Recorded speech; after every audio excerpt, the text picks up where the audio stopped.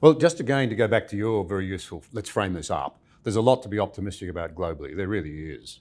I mean, the longevity, the tackling, I have a farm background, rural research, and so forth. The progress we've made in feeding people, long way to go, but it's been incredible. We now have more obese people than we do undernourished, which is an issue in itself. And again, even in the West, there's much to be positive about, much to be done. If people see them as challenges to be overcome rather than to be overcome by. That's right. This is a Western problem. In Muggeridge's famous words, we're in danger of eating ourselves out from within. And we want to try and find positive solutions. So to come back to, again, I'm going to plug it again, I'm going to say, I think it'd be terrific if every parent and intending parent, and probably their children as well, were to read this highly accessible book. I'd love to explore your, what you call 3 terrible ideas, and to read from the flyleaf, because it's a very well-written flyleaf as well. You say that the new problems on campus, well, we'll say young people, have their origins in 3 terrible ideas that have become increasingly woven into American, and we could add Western, really, childhood and education. Firstly, what doesn't kill you makes you weaker. And people will immediately remember the old saying used to be, what doesn't kill you makes you stronger. But you're saying this is one terrible idea. Always trust your feelings, which is a mantra everywhere at the moment. And life is a battle between good people and evil people. These 3 great untruths contradict basic psychological principles about well-being and ancient wisdom from many cultures. So that's a great start. Can we explore this idea of what doesn't kill you makes you weaker, and the notion of anti-fragile? You tell a fascinating story here about peanuts. Yes, this is the key idea in the book. If you don't get this idea, you won't understand what's going wrong, and if you get it, everything else seems easy and obvious. So the central idea of the book, it comes from Nassim Taleb, the guy who wrote The Black Swan. He was trying to understand there are certain systems that that benefit from shock and disorder and challenge and failure. He's one of the few people who correctly called the financial crisis. He could see that our banking system had not been tested so that if anything went wrong, it was all going down. And so he's thinking about this after the financial crisis. What is the word for systems that actually need to be tested and challenged? And he comes up with the word anti-fragile because there is no word in the English language. We use the word resilient. If you ask people, they say, oh, well, that's resilience. No.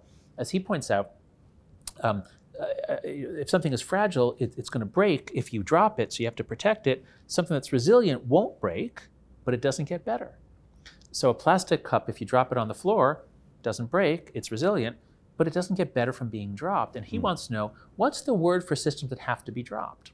Now that might sound weird to your viewers, but think of the immune system. That's the best example. The immune system is a miracle of evolutionary engineering. It created an open system that learns about the environment, what toxins and bacteria, what threats are in the environment, and then it develops antibodies to that. If you protect your kid's immune system, if you use a lot of bacterial wipes, if you were to raise your kid in a bubble, like, oh, I don't want my kid to get sick, I want to protect my child. Since the immune system is anti-fragile, that would make the child fragile because the child would fail to develop normal responses. And so we opened the book with the story when my son Max was going into preschool, we had to go for parents' orientation night, and the teachers are going through the rules, and they wouldn't stop talking about food issues, nuts, don't bring any peanuts, don't bring any other nuts, don't bring anything that was ever in a factory with nuts, don't bring anything that has the letter P in it, practically. I mean, they were insane with the anti-peanut rules. Like, what? What's going on here? And as I looked into it, what we learned is that rates of peanut allergies are indeed rising. We know that, but only in countries where the medical authorities tell pregnant women, don't eat peanuts. And right there, you see the clue. So a study was done by some doctors who realized that it looks like our advice is backfiring. They randomly assigned about 600 women who had recently given birth, who had kids who were at elevated risk of a peanut allergy. Half of them were assigned standard advice, no peanuts, and half of them were given bags of this Israeli snack food. It's a puffed corn with a bit of peanut powder on it. It tastes like peanut butter a little bit. Give it to your 3-month-old. 3-month-old love the little things that they can dissolve in their mouths. Give them peanut powder. And guess what? 5 years later, when they followed up on everyone, they looked out to make sure everyone was safe. 5 years later, when they tested them, it was, I think, 17% of the kids who followed standard advice had a peanut allergy. For life, they're going to have to worry every meal they eat. The kids who were exposed to peanut dust, 3%. In other words, we could nearly wipe out peanut allergies by doing the opposite of what we've been doing. And our argument in the book is it's the exact same thing with kids' development more generally. We have been massively protecting kids from bad experiences. No teasing. If someone teases a kid in school, that's bullying now. You can't tease someone in school. We want to protect them from bad feelings. We want to protect their self-esteem. We don't want them to get hurt. We don't want them to take any risks. We think we're helping them. It's just like keeping them safe from peanuts. We're weakening them. And so our argument in the book is that there are two main reasons for the explosion of depression and anxiety. Number one is social media. We'll get to that because there's a lot of discussion. But the other is the massive overprotection that we began in the 1990s. When I speak about the book, I always ask, at what age were you allowed out? At what age were you allowed out without any adult supervision? And wherever I go, I did it last night here in Sydney. And people are like, someone says 8. Oh, 8, I was out at 6. Oh, we would play till the cows came home. Oh, it was great. Everyone talks about how they were out playing with their friends until the 1990s, at least in America. I think you're doing the same thing here. We just stopped that. We felt, if you let your kid out, they'll be abducted. If you let your kid out and they try to cross the street, they'll be hit by a car. We can't let kids cross streets until they're 10 or 12. And so when we don't give kids the chance to develop normal human defenses, toughness, ability to be teased, ability to tease back, when we deny them all that, we're not helping them. We're harming their development. That's what we think happened. A bunch of issues to explore in there. New York, of course, is probably safer now than it was when you were growing up. The crime rate in New York is back down to what it was when my parents were young in the 1930s. Very, very little crime. And then, of course, everything else is safer. Less likelihood of bricks falling off buildings, fewer cars going out of control, less alcoholism. So yeah, life is a lot safer, but we don't trust our neighbors. We are freaked out because of the media. If a kid is harmed, we're going to hear about it on the news.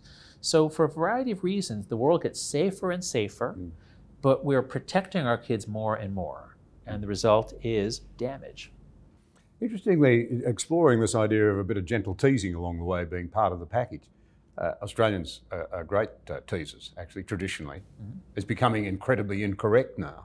That's right. You have that English working class tradition of teasing each other. And it can be fun. It helps. Now, it can veer into bullying. So the key thing we learned about bullying is the original definitions of bullying, like in the 1980s, required that it be over across time. So if there's one kid harassing another, humiliating him day after day, that can lead the victim to not want to go to school. It is important to crack down on true bullying. But we have what's called concept creep, invented by my Australian friend Nick Haslam at University of Melbourne. Bullying, the definition of it gets lower and lower and lower to the point where if one kid says you're stupid, that's now considered bullying. And you can't protect kids from every little thing. Interestingly, your fellow American Warren Farrell's written a very interesting book called The Boy Crisis. And he actually makes the point there that gentle ribbing and part of the whole sort of interaction between a father and his children can help set a kid up to be able to laugh at themselves and to cope with a bit of ribbing and a few setbacks in the classroom and out in the workplace. Although he draws a distinction. He says that a child will find ribbing from mum harder to cope with. They look to mum for support and warmth and understanding. They expect dad to stimulate them and have a little bit of a go within the bounds of reason. I haven't read the book, but there are big differences in the way that boys and girls interact. And some of them relate to the way they use language, and boys are more likely to tease and compete. We have a problem in the United States in that as the mental health community, the psychology community, I'm a psychologist, as it's sort of modernized and shifted and changed politically, there's been much more the idea that masculinity is in and of itself bad or toxic. So I think the guidelines veer more towards, I think, how to raise a girl, and I think boys don't quite fit into that. So I need to dig into that. I need to read Farrell's book. I need to read the new American Psychological Association guidelines before I critique them too heavily. But yes, I think competition, ribbing, teasing are normal, healthy parts of boys' development. And if we protect them from this in the guise that that teasing is bullying, I would guess that we're harming them overall. Thank you for watching this episode. We appreciate your support. If you value vital conversations like this one, be sure to subscribe to the channel there and also click the notification bell to stay up to date with new releases.